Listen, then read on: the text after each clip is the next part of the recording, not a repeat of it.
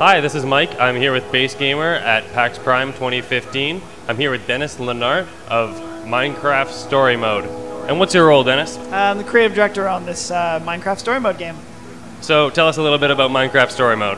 With Minecraft Story Mode, we're doing kind of an interesting thing, which is taking a game that's primarily an open world sandbox like creation, exploration game, and putting a really tightly woven narrative into it. So it's kind of an odd idea to some people at first. We want to do something that would be like more all ages friendly, and we're all big kind of nerds for like the old 80s Goonies and Ghostbusters and things that had like just a really lighthearted touch to them. They were just fun adventures, and we've kind of been wanting for a while to do something like that. And Minecraft, we thought, would be the perfect license for it because the world is so accessible to kids, and they know, the feel and like all the weird rules that this world has, and we did too because we're all big fans, and we have a Minecraft server at Telltale we play on all the time. Some of the licenses we've worked on in the past, like say Game of Thrones or something, right? There's obviously everyone who's really into that show or the books knows every detail of them. So we have to work with this really specific kind of small box, and we can, you know that certain characters are never going to die in our game because they can't die in the show or the books. So we always have to kind of find clever ways to work around them, and with Minecraft Story Mode, we actually kind of got the sandbox for storytelling in a way where we could just say, let's start from zero. What are the characters we'd want to talk about? And we, the inspiration kind of came from different play styles. There's like the griefers, and there's people who are really focused on building, other people who love crafting, people who really like combat.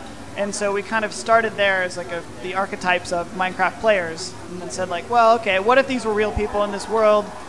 What kind of fun adventures could they go on? And that ended up just opening up this giant world of possibilities.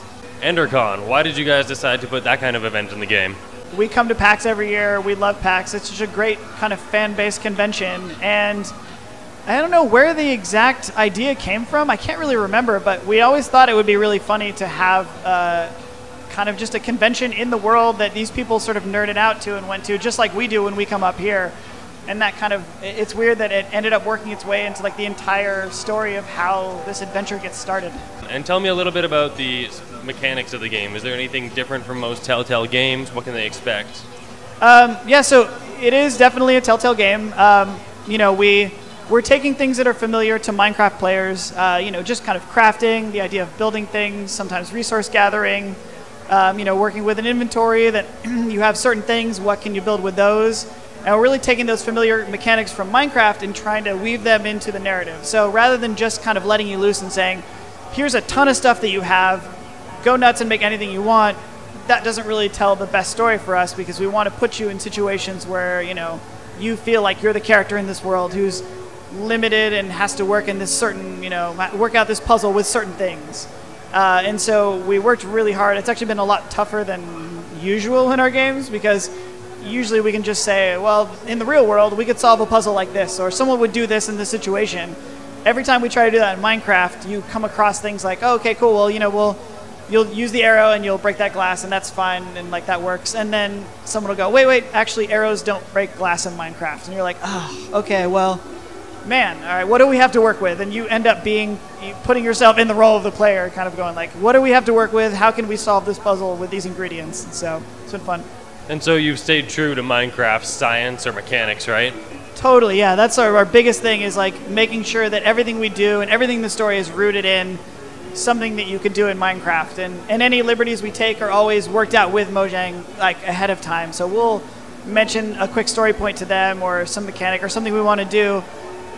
And a lot of times they'll come back with, actually you could do that, but we saw this, this like 12-year-old kid made this crazy thing online, and that would actually be even more of an interesting way to solve that puzzle. And so we'll throw that into the story too. And we're always like on YouTube looking through channels of people who just build the craziest stuff out there and just trying to find inspiration for things we can put in the game, of like just cool, like so many people have so many cool, clever ideas of how to get around in this world that are really specific to Minecraft. And so that's, we're trying to take kind of inspiration from that as much as possible. That's really cool. And also, taking things back from the users and the community is awesome. Do you have any messages for out there wannabe devs or anything to say to the gamers? It's always a learning process. And no matter how many times you've worked on something, or our Telltale games have a sort of similar formula that are based around choice and dialogue. but we're always learning new things, and Minecraft story mode has definitely taught us that we're always going to keep learning no matter what we do. Awesome. Thank you so much. Minecraft story mode coming out in fall. Thank you so much. Sure. I appreciate it.